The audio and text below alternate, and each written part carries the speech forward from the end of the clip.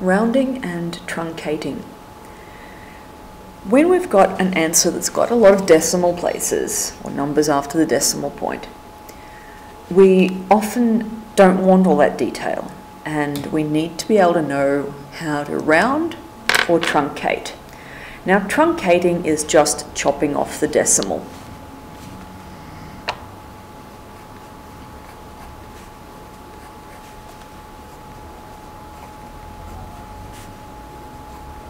So cut off all digits after the decimal. Now that might be useful sometimes in tax situations. If we're calculating GST, a business can just ignore all the cents and just calculate on dollars. So you just cut it off. So if I was truncating 24.891, I'd just cut off all of those and write 24. It's truncated. Sometimes it makes more sense to round up to the nearest whole number. Now remember that we might also call a whole number an integer. And so if I rounded this up, was at 24.8, up to the nearest whole number means I just go up one. 24 becomes 0.891 becomes 25. So rounding up, go up to the next whole number.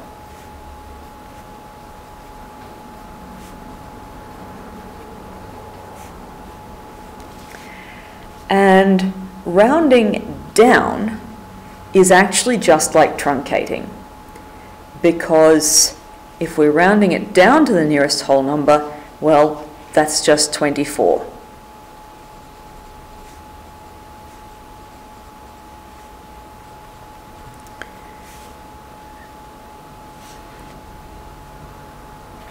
That makes sense, I think, because rounding up, we're already past 24, we've got to go to 25, but rounding down just takes us back down to 24. So rounded up, this would be 25, and rounded down, 24. Now often when we round, we'll actually talk about not rounding up or rounding down, but rounding to the nearest whole number. And then we'd have to decide between rounding up and rounding down, which one's closest to the original number. And we'll talk about how to do that later. So there's a difference between if they tell you to round up, or if they tell you to round down, or if they tell you to the nearest. If you round to the nearest, you've got to decide. Sometimes it's really important that you round up. And often this is in practical situations. So if I measured a piece of timber that I needed to finish a table, and I discovered that it was 21.8 centimeters long that I needed, if I had to go to the nearest center, if I have to go to a centimeter, I'm never going to round down because my piece of timber will be too short and it won't work. Too long, I can cut that back, but too short, I need a whole new piece of timber. So often in practical situations,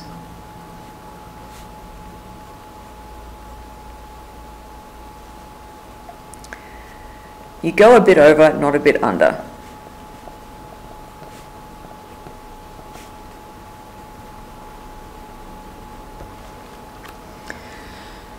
So sometimes it's just important to round up, and in practical situations that's likely to be the case. You don't want to be going back to the shop because you rounded down and you got too little. Better to get a bit more.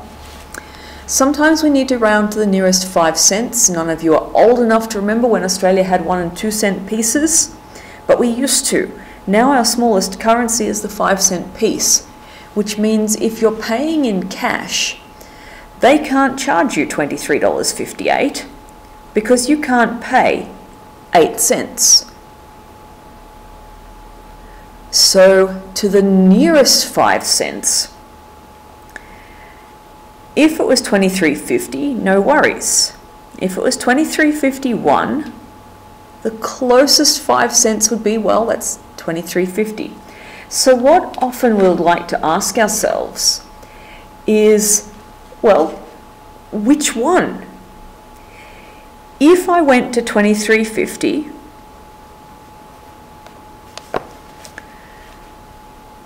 oops, sorry, not 2350, 2355 is one down from that, or 2360, just decide which one's nearer. 2358, that's 3 cents away. 2360, that's 2 cents away. So it's closer to $23.60. So $23.60 is charged in cash. So work out where your two different 5-cent options are and see which one is closer. And sorry for messing up there. Now, as I said, sometimes they'll want us to round to the nearest whole number. And a number line is actually pretty helpful to think of this. I'm going from 21 to 22, and there's all the decimals in between. And I could have squeezed decimals in here as well, but it would have got too crowded. The rule is that we change where we're going when our first decimal place is at 5 or more. And you can see why. Because if our first decimal is 1, or even 0, it's on top of it, or 1 or 2 or 3 or 4, it's closer to the lower number, so we round down and just stick with 21 in this case. If our first decimal we cut off is 5 or 6 or 7 or 8 or 9, it's closer to the number 1 up from there, and so we round up. So the rule is first decimal digit less than 5. So 0, 1, 2, 3 or 4. We just truncate. Whoops. Truncate. We round down. Because remember, rounding down and truncating was the same.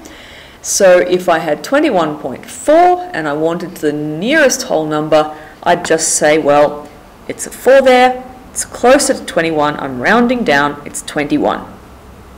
We're just truncating.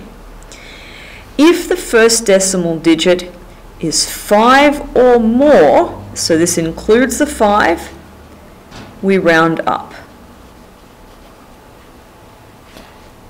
So that's our rule for how to round to the nearest whole number. Later on we'll talk about rounding to 1 or 2 or 3 decimal places, and it's actually a similar rule. It's this less than 5 or 5 or more. So rounding these to the nearest whole, 21.3. My first decimal digit is 3. There it is. It's less than 5, so I truncate. This is 21 to the nearest whole number. 31.586, the only one we need to worry about is the first one, because I'm rounding to the nearest whole number. Look at the first one. It's 5 or more, so I round up to the next whole number after this, which is 32. 56.8 kilograms, I look at the 0.8, that's 5 or more, I'll round up to 57, and because I'm in kilograms, I'll say kilograms. So that's an introduction to rounding to the nearest integer, or rounding up or down to the next biggest or lowest integer or whole number.